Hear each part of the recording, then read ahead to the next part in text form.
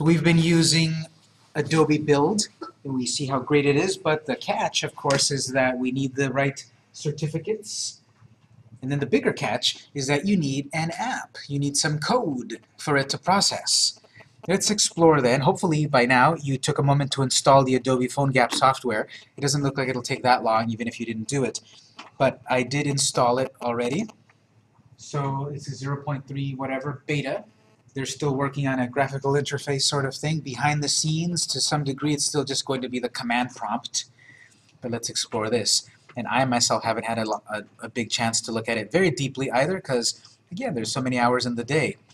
But I've installed it, and I get that guy looks a little familiar. That's that Cordova little robot square icon guy. So I have PhoneGap Desktop installed. If you don't see it right on your start menu, you can search down there. Just search PhoneGap. It should pop up. So then I get this. Here's Adobe's PhoneGap. Very, very simple. Drop a PhoneGap project folder here, or I can create a project up here. Got some settings and the command prompt. So notice the command prompt is still, close by. We've got a couple of items up here: about and quit, file, create, edit. Very simple. And then, of course, what you're going to spend a little time on is tutorials. But for us, we'll just explore this a little bit. I'll click the plus sign, add a project. Would you like to create a new project or open an existing one? Just to see how it goes from the beginning to end, I'll click Create a New PhoneGap Project. Where would you like to save it? I'll save it onto my flash drive.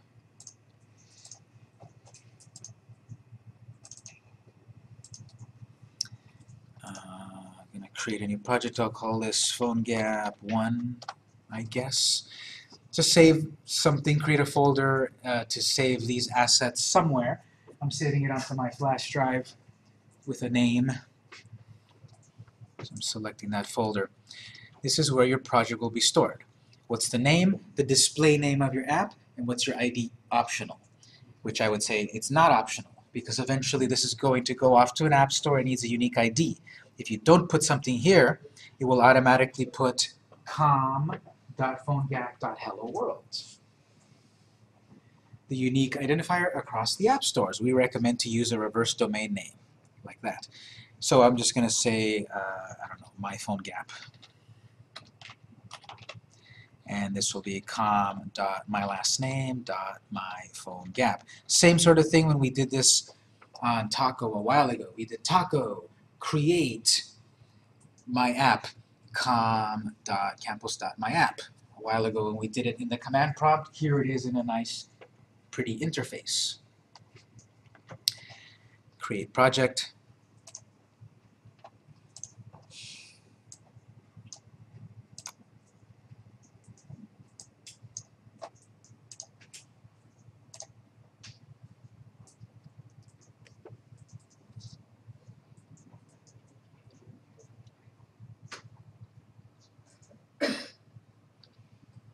It's going to process it.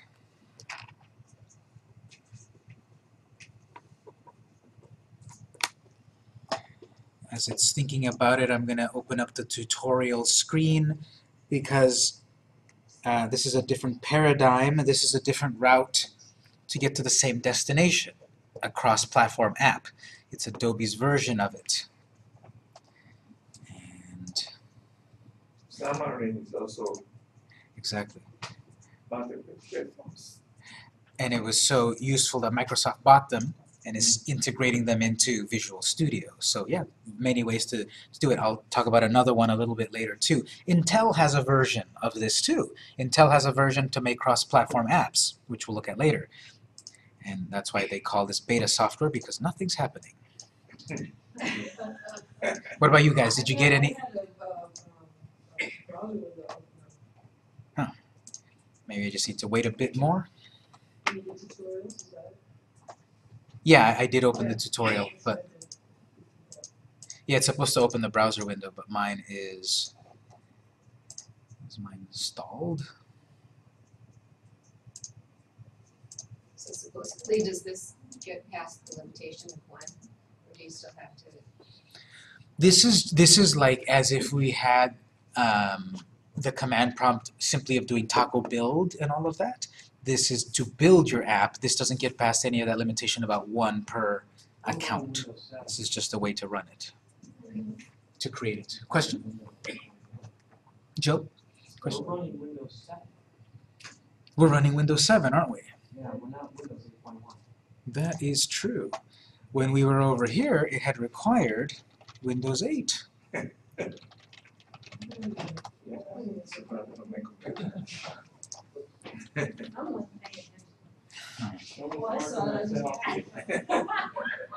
You just trusted the instructor unconditionally. Of course. Yeah, Windows 8.1. Well, It's still working. it's running, but nothing's happening. Did you guys get anything when you did it? Something beyond that, Yeah, I was Something able beyond to that? tutorial and got but it's now locked up. So it's like, Now it's locked. I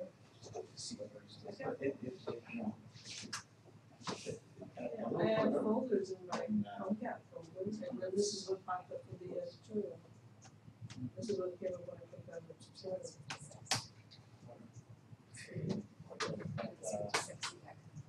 Maybe because I've got a lot of stuff running. So, okay, what on mine, for the moment, I'm gonna close my phone gap. The point of doing that is that now in your folder, of your phone gap folder, you should have, it's starting now. okay, so now when I did file new project, in my phone gap project folder, there's my phone gap, and in there, I've got a familiar type of structure, don't I? There's a config XML file, www folder, so it's just a variation of doing taco create, but with a nice interface. Obviously, it has a few other features in theory, but since we've got Windows 7, it might not fully behave. Let's see if I can get mine.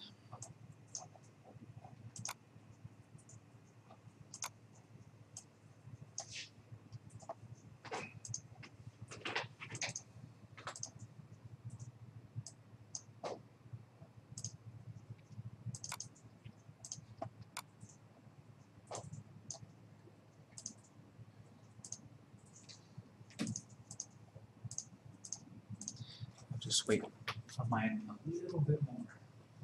Yours again over here, yours changed. It looks like it's updated a little bit. And this was started. It has some bad stuff. And then when I click this, it opened up the file. But every time I click this, nothing That's just going to take you back to It's the settings. okay. I closed one to reopen, but it's not doing Windows. see if I can show that. So if you were able to kind of get it past, maybe you see on the bottom row a set of green lines that have web addresses. The way this is going to work, is that you've got, so mine's kind of loading up. The way this works is that you have in a sense a mini web server running on your computer right now, and it's giving you a web address at the bottom. What that's supposed to be then is you go with your device or web browser to that address, exactly as it is with the colon numbers, the port number. You go to that address that it's telling you on PhoneGap in your web browser to be able to quickly view and debug your app at this moment. So it's sort of like when we do Taco Run Android, Taco Emulate Android, we want to see it. Well, you're going to see it by following that web address. So if I go back to the documentation, you need to install it, install the mobile app, create your project, which is what we did, and then at the bottom it's going to say there's some server running. Now, it might not fully work for you to check it on your server, on your device, because this assumes that your device is on the same network as your computer. So if I'm on my laptop and I'm on my home network, and I'm on my Android phone on my home network, we're on the same network, Therefore, I can type that address, which is often a local address. And therefore, my mobile device will connect to the server running on my laptop, so I can see my app on the device. Here, if you're running off of your AT&T 3G or whatever, and you've got your computer here, your computer's on our network, and your device is on AT&T, so that address will not work. I think if you've got your device on our network, NCC, what's that? So if your device is on our network and our computer is on our network, then it might work. Although we might have subdomains and all of that, which could get in the way. This is where things get real. You'll need to connect the PhoneGap developer app you installed in step 2 to the PhoneGap desktop app you've got running. So one more kink right here on number 2. You need to download for iOS or Android or Windows Phone the app to your device that will interface with the app on the desktop, right here. So your app is going to be running on the desktop. You're going to get the app for your device. In the device, you're going to type that address, and then the app will load in the device, if you had Windows 8. And then it says, okay, you're going to be running it. You're going to click Connect, and you're going to see the Hello World app running on your device. It might be anticlimactic for us because, again, we don't have Windows 8.1 on these.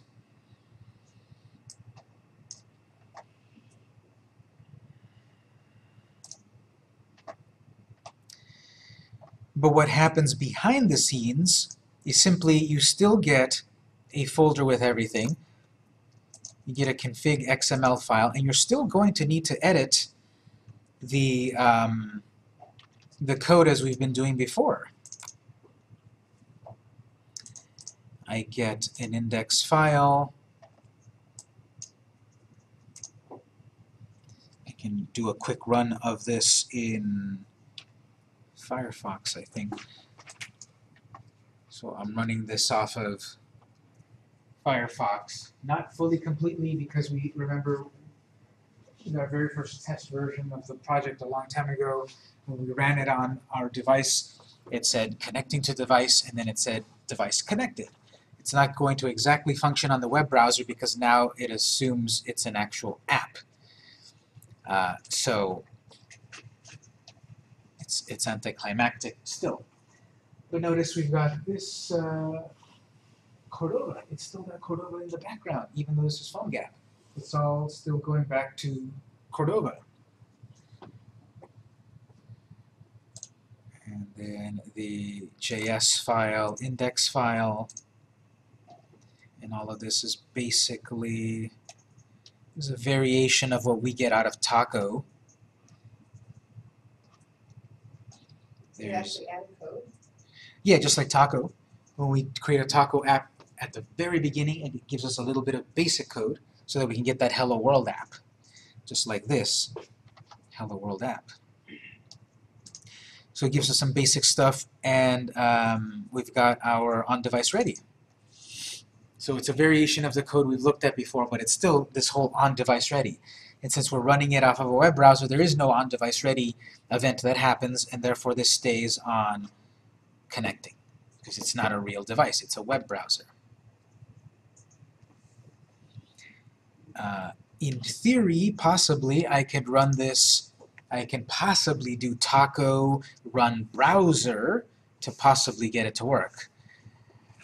But the idea here, the way the workflow that Adobe wants you to do is you've got the desktop app running, you've got the developer's testing app on your device, you sync the two, and then you work on your code, and it shows up on the device. I wonder if you could put the mobile app on a simulator, the Android simulator. Yeah, most likely the same thing, sort of Taco emulate Android. Most likely we'd be able to do that too. So it's a different kind of workflow than we've been looking at, but this is another possibility. Again, this is still in beta 0.31, so they're probably going to keep improving it. Adobe's a big company, and everyone wants to jump on the bandwagon of easy mobile apps.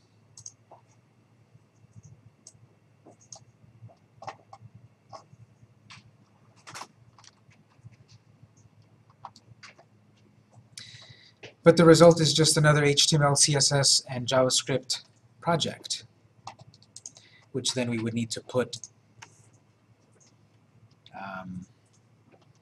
We would need to write our code.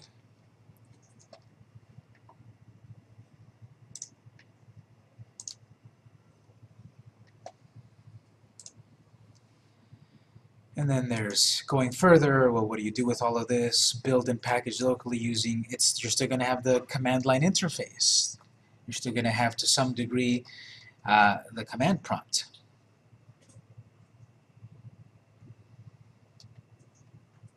Or get on PhoneGap Build. They're still going to guide you back to that.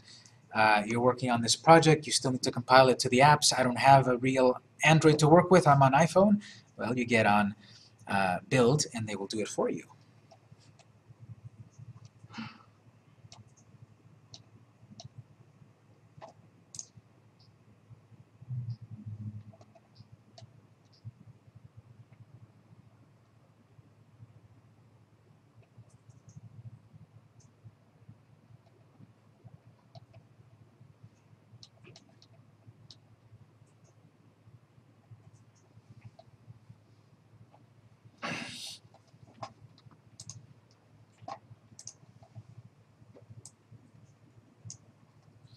Okay, so there's that potential way for us to work with PhoneGap.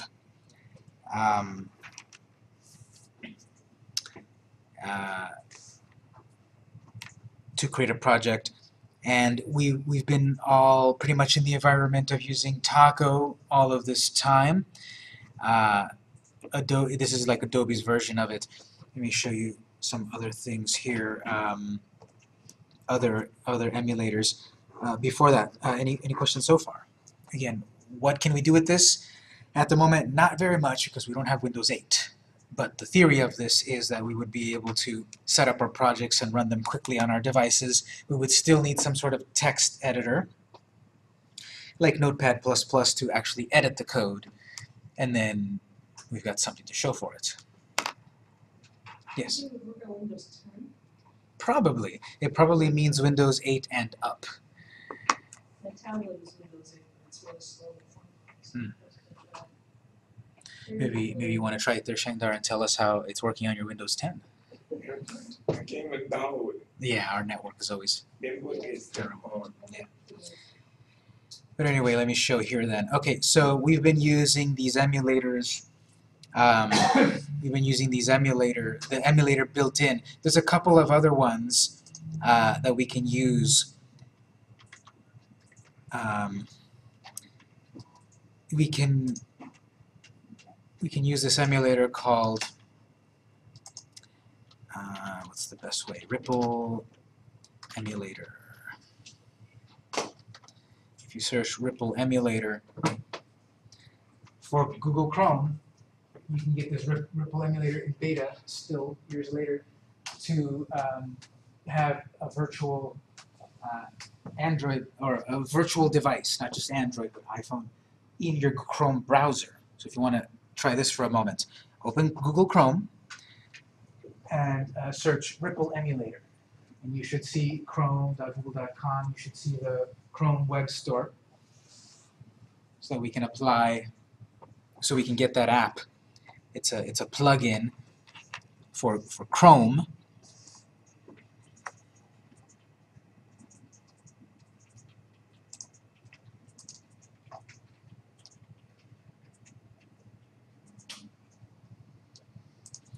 So if you click on that, it'll take you to the Chrome web store. You can see it's pretty popular.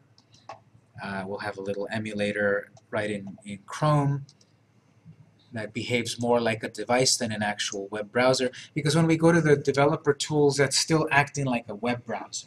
This is going to act like a device. The way you use it is you click on the top right, Add to Chrome, It'll then pop up, do you want to add this extension? Say yes, add the extension.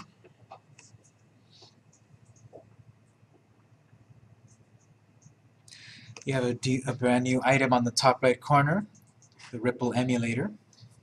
Use the extension by clicking the icon and manage your extensions in the Tools menu, which is the 3-line menu there. So if you click on that Ripple emulator, enable or disable, enable it, and what I will get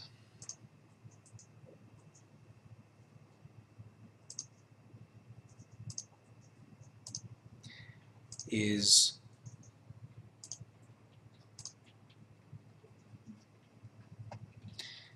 the ability to test apps right here in the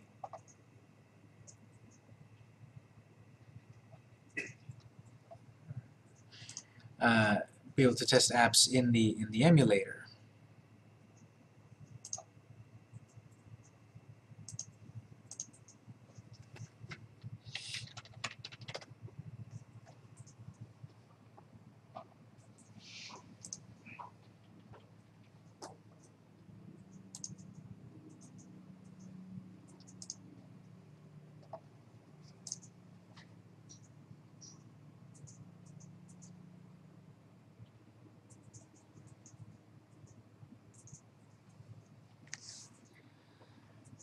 So it's not quite doing it on mine, but what it's supposed to do is that your Chrome browser now is going to have various controllable elements. You're going to see a device here, different ways to control it, like the GPS and all of that. Did anyone get it up to that point?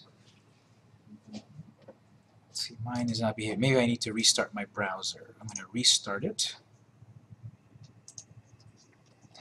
Turn on Ripple. Okay, here you go. So I had to restart it. Are you ready for this? So Apple, do you want to do this?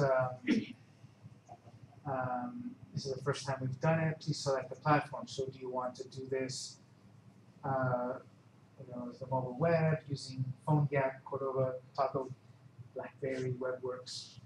I'm going to select Apache Cordova 2.0, so the latest one.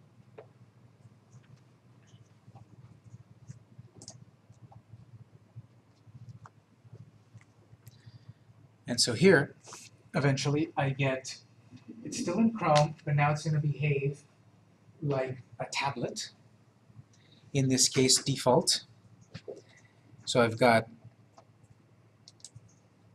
I've got this as a tablet view. On the left, it's telling me it's Cordova, it's a generic 480 by 800 tablet generic OS. Well, I can go to devices, and I have all of these that I can emulate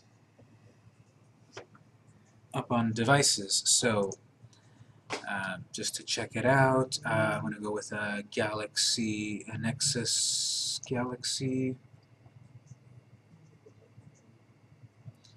So I get this Galaxy-esque sized screen running Android 4X from Samsung, 720 by 1280. And I can use this just like a real web browser.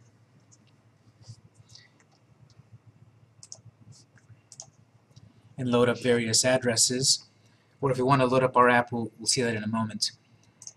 But How are you getting that screen that gave you the options for the I had to restart Chrome. I closed it and opened it, and then it seemed to have behaved.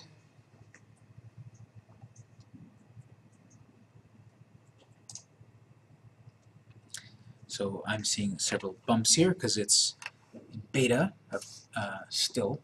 But what that's supposed to do is give you another way to emulate your apps. I think because I've got the recorder and all of that other overhead.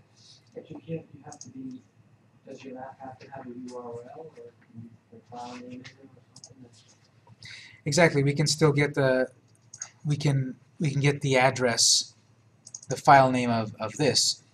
The way I would do it is,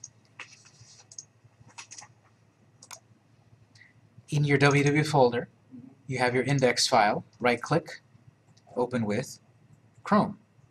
And then in Chrome, turn on Ripple.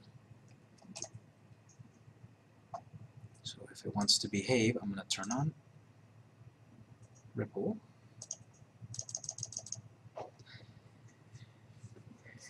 that's not the end of it. Not yet. I'm trying to enable it, but my system's not quite responsive. But I'm trying to open it. See, you don't need a web address. You just need to load that index file in Chrome, like we did it, and then we turn on the emulator here, but mine is not responding.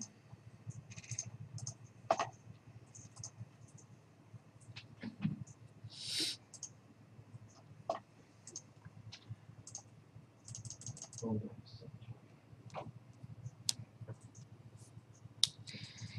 So if you got it to work, great. If not, again, this is a popular, Ripple is popular, but it's still obviously very rough around the edges. And I've used it here and there, but usually that's why I got this $40 device, because this really is going to help you test it the best.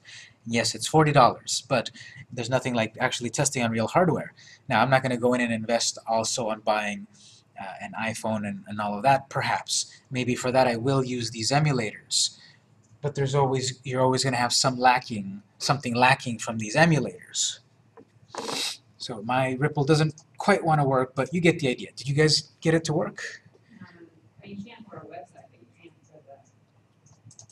I see the extension installed, Mhm. because in the upper right, you can see the icon. Mhm. You click it, but after clicking enable, it doesn't do anything. Same thing with me. There must be something, Well, if I did, oh, here it is, now it's, and it is running this PhoneGap test app. I think I'll look at it.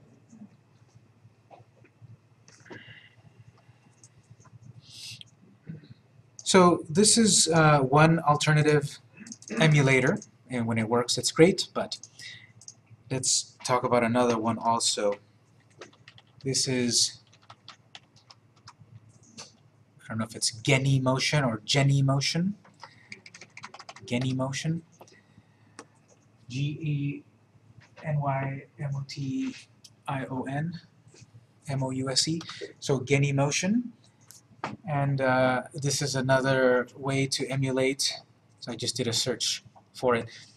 This is another way to emulate devices.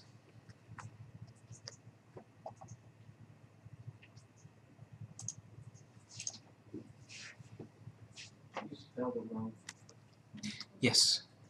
So G-E-N-Y. It's not too, No, however I spell it. MOTI. But it found it. So GenyMotion.com. It's smarter than you. It has a few more megabytes than me. All right, so build and deploy quality apps faster through superior automation and collaboration. So I haven't checked these guys out very recently, but I know that their Geny Motion emulator is very popular. It looks like now they've also gone all the way to the route of creating a whole sort of development environment. So individual, enterprise, basic, free, indie, and all of that. So this is another way to do development. I believe these guys, however, focus more on Android development. They might have changed things up. Again, I haven't looked at them very recently. This is just something that I'm guiding you toward in case you want to further educate yourself. And so I'm seeing plugin for Android Studio and Eclipse and so forth.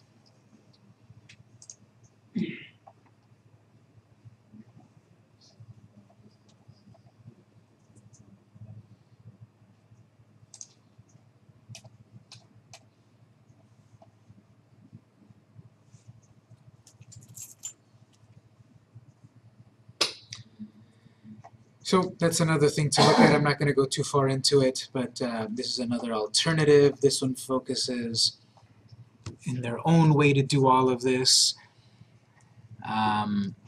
Notice we've got register for our live demo for Geni Deploy, May 3rd, 1 p.m. CEST. I don't believe that's Central Time. I think that's in Europe.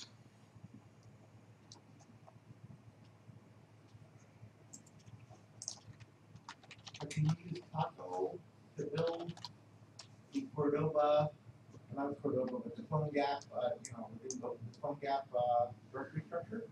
Sorry, say that again? Can we use the Taco commands, to build the app that, the phone gap created for us? Yes and no. From what we have right here, I'm going to give it a shot, but it shouldn't work because it's not actually going to recognize it as a Taco project. So, Structure is probably different. I get it. no, it's just that the config file and such doesn't specify it as a Taco project. Oh, I see. So I'm in the project and I'll do Taco build. It should fail because it doesn't, it wasn't built through Taco. So right there, failed because it doesn't recognize it. So the yes and the no about it is I can do npm install g PhoneGap. A while ago we did npm install g taco to give us the taco commands. Because this is a PhoneGap project, it expects the PhoneGap command. So if we go through the process of installing PhoneGap, I will now be able to type PhoneGap and then type PhoneGap build, PhoneGap emulate, rather than Okay. taco build, taco emulate. Okay, that's good. Then we would be very similar to what we had in class. Pretty much. So then, if we're going to do it that way anyway in the command prompt, there's not too much point to this, except that you can perhaps quickly see your project on your device if you've got it synchronized.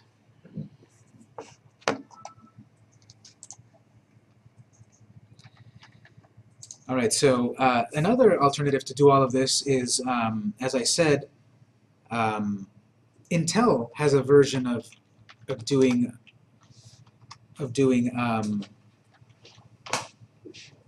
cross-platform development, and theirs is Intel XDK.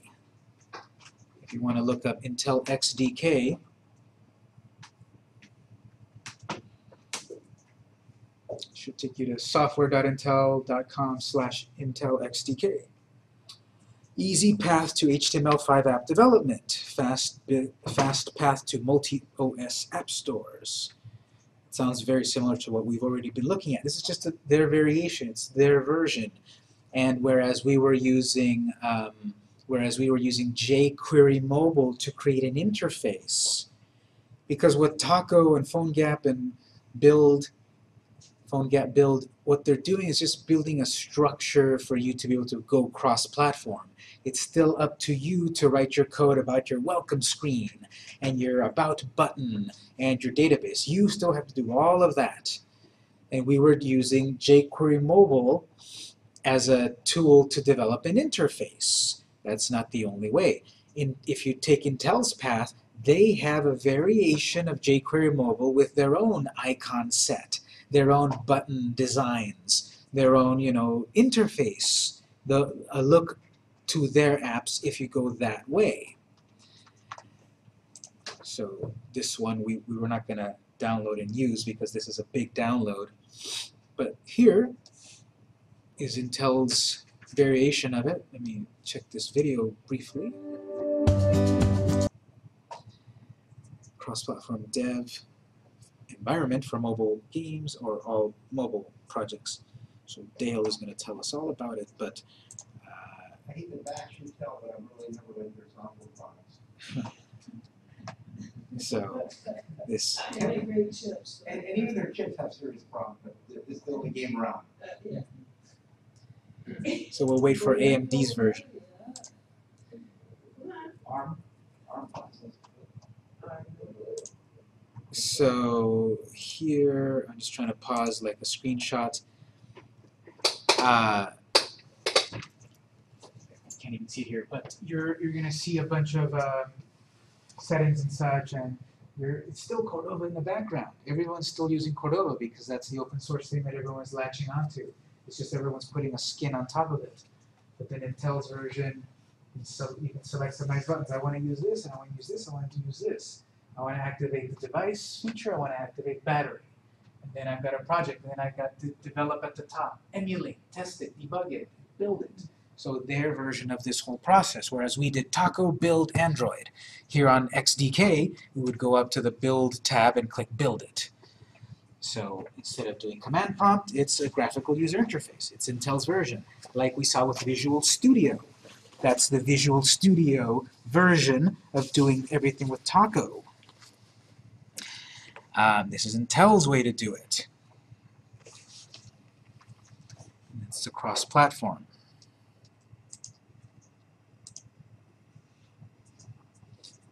So you're going to see a lot of documentation on how to do this, and there's their version here. Launch your code via, launch your app via QR code. It still requires, kind of like what we did with PhoneGap, where okay, you're going to be running your app on your computer in a sort of server, and then you're going to get the device, the app for the device, and then you're going to synchronize the two.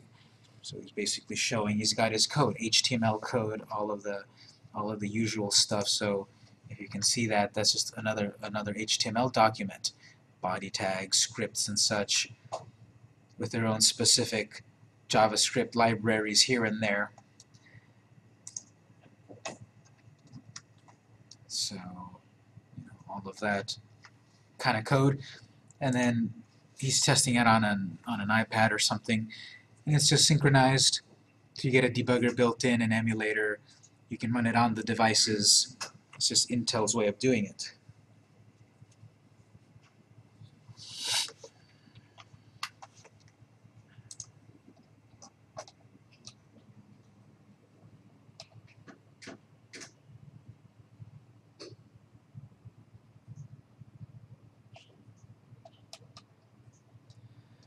So just another way to go through this whole process.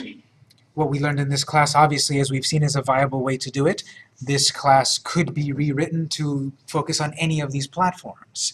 It's just that each one has a way to do it, a cross-platform way. Because as we said early on, a long time ago, the traditional way is to learn the code of one particular platform, and then you have to learn the code of another platform and another one, and that's a huge endeavor, a big language for every single platform. In the middle, we've got this way, which is cross-platform HTML, PhoneGap, etc., with its pros and cons. So we won't do very much here. Of course, this is a huge can of worms, but I wanted to show you that. So we've got NDK. Any questions on that?